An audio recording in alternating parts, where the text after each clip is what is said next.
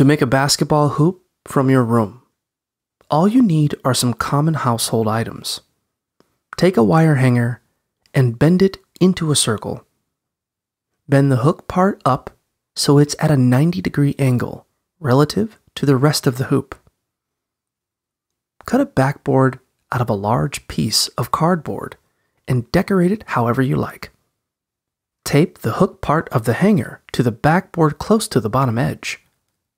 If you want, you can make a net for the hoop out of string or twisted tape.